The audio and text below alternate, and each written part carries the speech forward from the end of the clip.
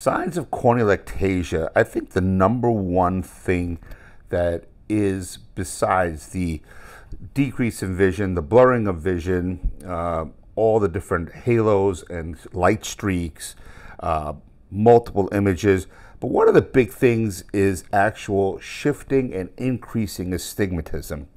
No matter what the person tells you who does your glasses says, your astigmatism doesn't change. It doesn't go up, it doesn't go down.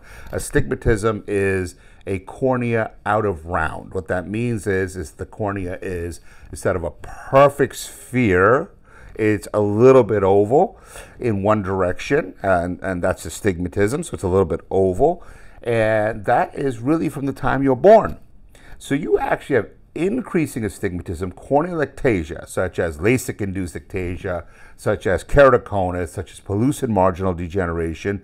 These are diseases where the astigmatism actually increases. Yes, it's not regular astigmatism, it's irregular, but still, one of the signs is the astigmatism increases in the glasses. And we had a patient recently where the doctor kept changing.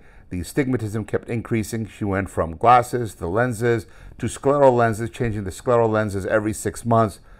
For some reason, her doctor never told her it might be ectasia. She finally came to us. She's not from San Diego. She traveled a ways, and it was severe LASIK-induced ectasia. These are the kinds of things that would be a real red flag. So that's changing astigmatism, worsening astigmatism in a significant manner is a big sign of corneal ectasia.